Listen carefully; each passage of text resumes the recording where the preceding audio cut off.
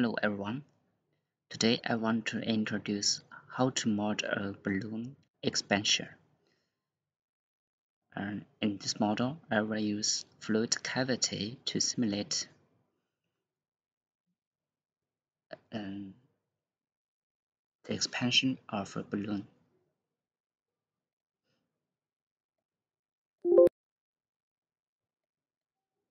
So here is the result, and the balloon is made of rubber.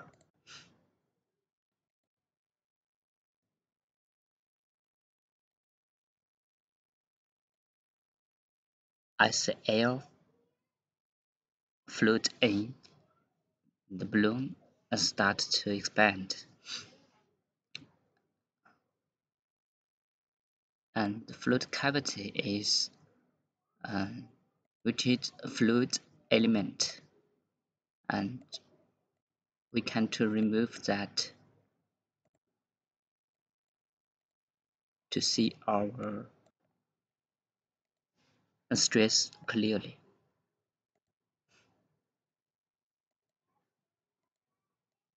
So first we need to create a geometry of this balloon, and this is a simple revolution.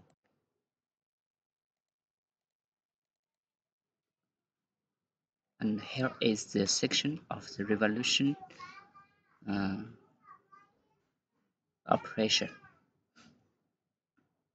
And here I don't need any dimensions, just to create a spline on this on the right of the axis.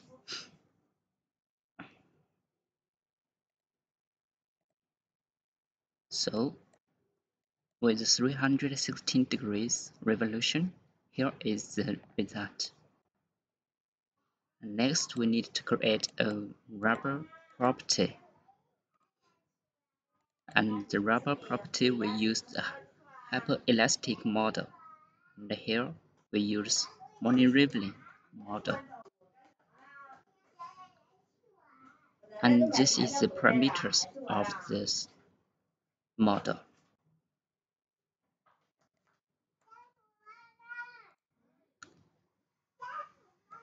And then we need to create a section of the rubber. And here we define the thickness of the rubber as 2 mm, and the material is the rubber we created. Then we assign the section to this part.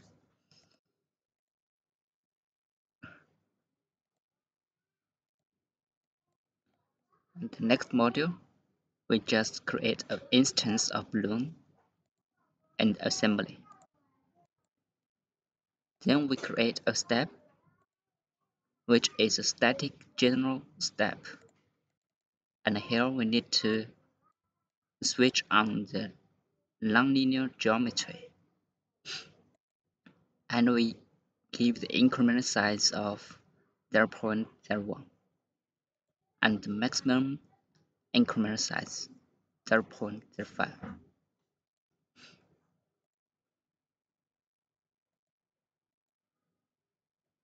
In the interaction module, we create a fluid cavity and give it a pressure to make the balloon expand. So, to create a fluid cavity, first we need to create a reference point, and second, we need to create an inner surface of the cavity. So I create a reference point in the inner space of the balloon, and I have created a surface of the balloon and its inner face.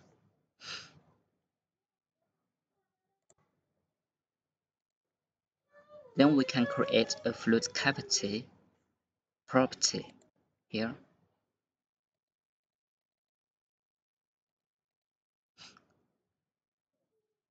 Because the fluid is air, so I just create a pneumatic definition and Abaqus market with a 0.00289.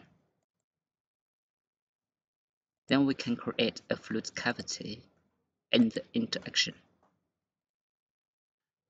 First, we select the covered point, and then we select a surface we have created here. So, after we selected the covered point and the covered surface, we need to define the fluid cavity property we just have created and give ambient pressure.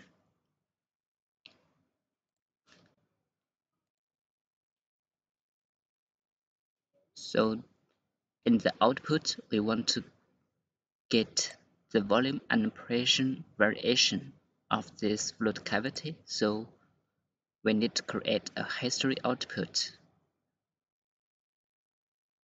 First, we need to create a set for the reference point. Here.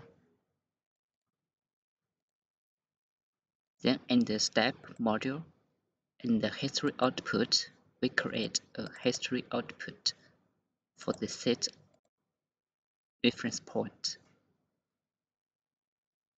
Here we select the PCV hydrostatic fluid pressure and hydrostatic fluid cavity volume. These two variables means the fluid pressure and the volume of the fluid cavity.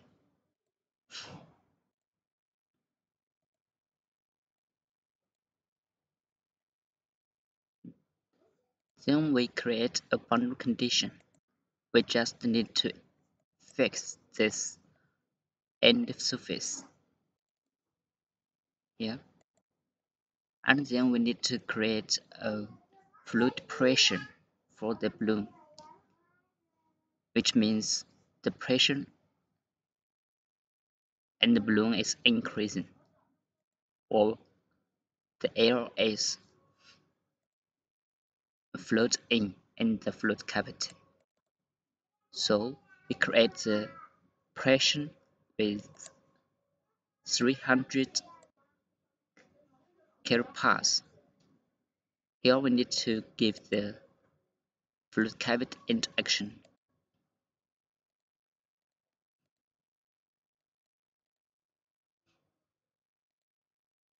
Then we need to create the mesh, and we just use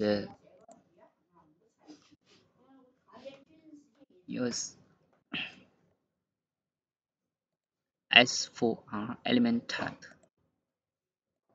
Then we can create a model and a job and submit it. Then we can get this result. This is the stress and the displacement and the thickness of the rubber.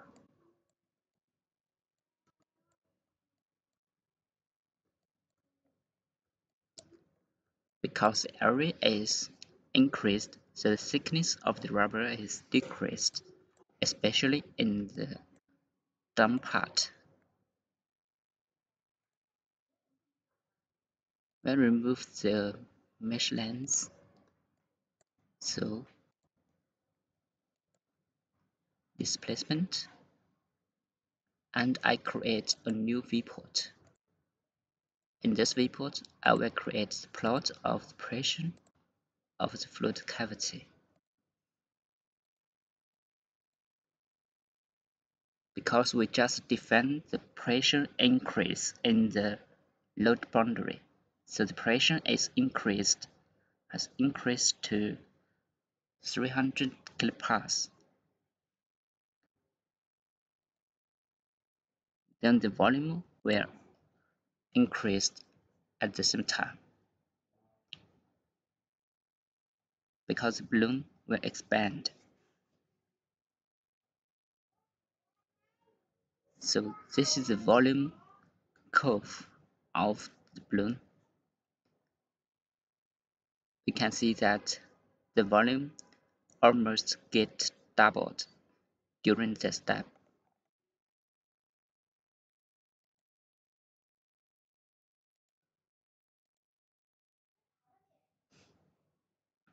So here is a simple case how to simulate the balloon expand, but the fluid cavity doesn't consider the flow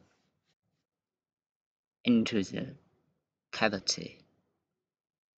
It just sinks the cavity with uniform distribution of pressure and temperature. But in some cases, it is useful. So thank you. If you're interested in Abaqus CAE, please subscribe my channel and give a thumb.